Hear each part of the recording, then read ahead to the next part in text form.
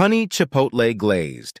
Salmon is a delicious and flavorful dish that combines the sweetness of honey with the smoky, spicy kick of chipotle peppers. Here's a simple recipe to make this tasty glazed salmon.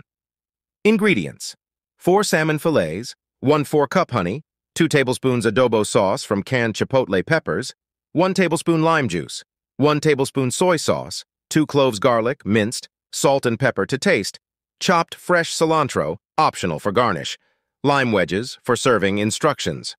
1. Preheat your oven to 375 degree F, 190 degree C. Line a baking sheet with parchment paper or lightly grease it to prevent sticking. 2. In a small bowl, whisk together the honey, adobo sauce, lime juice, soy sauce, minced garlic, salt, and pepper. Taste the glaze and adjust the seasonings according to your preference. 3. Place the salmon fillets on the prepared baking sheet, skin side down if they have skin.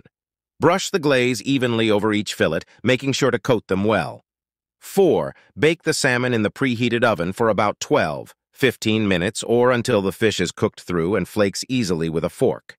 Cooking time may vary depending on the thickness of the fillets, so keep an eye on them. 5. Once cooked, remove the salmon from the oven and let it rest for a few minutes before serving. This will allow the flavors to meld together. 6.